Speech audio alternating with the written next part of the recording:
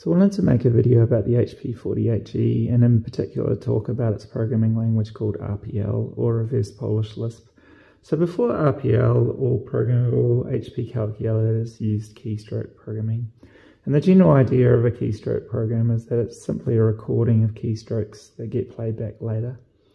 So keystroke programming did support simple conditionals and loops via gotos as well as subroutines. But it's a relatively bare-bones programming experience. And so after the HP 41C, HP decided it really needed a higher-level programming environment. And so to understand RPL, you first need to understand RPN, which is reverse Polish notation.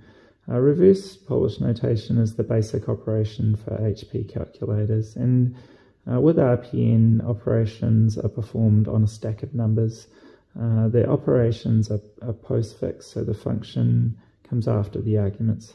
So for example, to calculate 2 plus 3 times 4, I'd enter those numbers onto the stack and then hit times and then plus.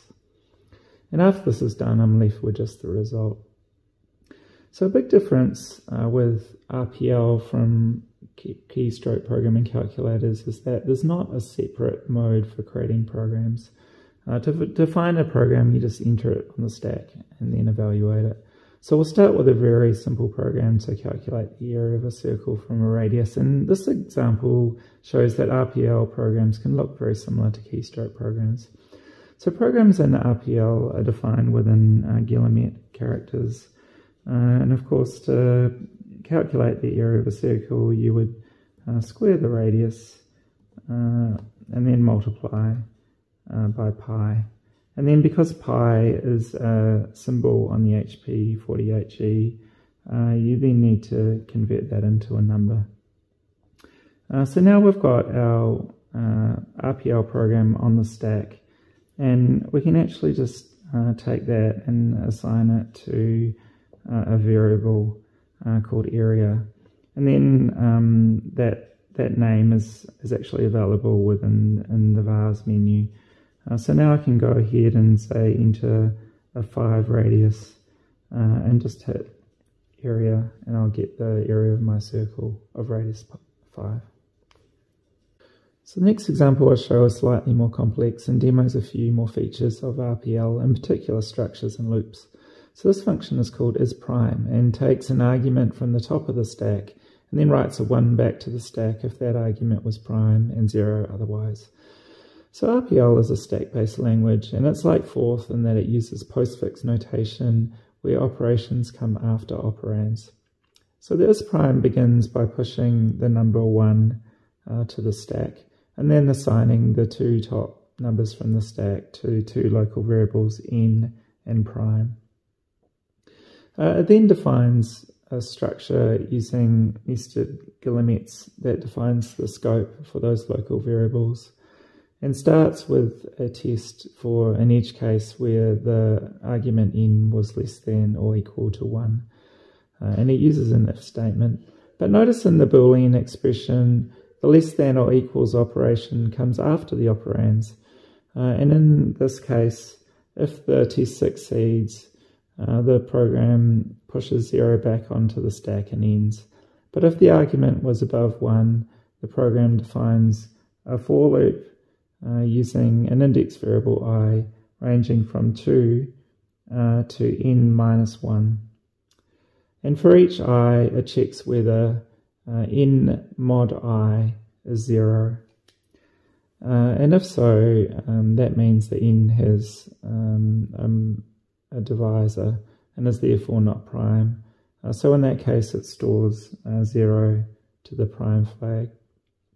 And after the loop, the program finishes by pushing the prime flag to the stack. So again, it takes a while to get used to reading RPL code, since a lot of the time you're reading from right to left. And so I've entered isPrime into my calculator already, and so I can now just enter some numbers onto the stack and run isPrime from the vars menu. So 61 is a prime, but 63 isn't. The last example I want to show is an example of a more functional style program that would be familiar to, say, a Lisp programmer.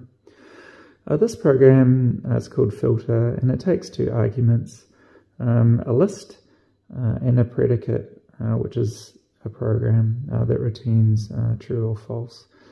And so the filter returns a new list that contains just the items of L that match the predicate. And the way it does it is that it actually kind of recurses down the list. So for example, if the list is empty, then it will return an empty list in response. But otherwise it will take the head of the list, so the first element, pass it to the predicate program. If that returns true, then the head actually passes the filter. So it will concatenate the first item with the result of filtering the remainder of the list. If it doesn't match the predicate, then the filter recurses on itself to the tail of the list. So to show you this working, I can just pull up a list of numbers from 1 to 20 and push that onto the stack.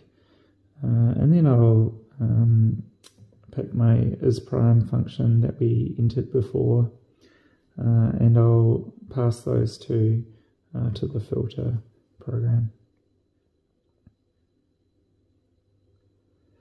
And what I get is the list of primes from between 1 and 20.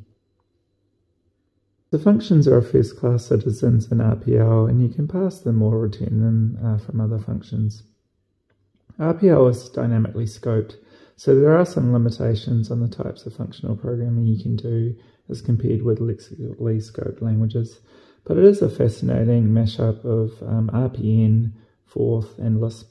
It's definitely a step up in power from keystroke programming. I read online somewhere that if you watch MIT's OpenCourseWare CS 101 class, you'll see Sussman and Albison teaching Scheme to a class full of electrical engineers from HP back in the 80s. So that may explain some of the origins of RPL. The other thing to say is that the whole operating system on the HP40 HE is implemented in RPL, so it's turtles all the way down, as it were. Anyway, I hope you enjoyed this video and found it useful.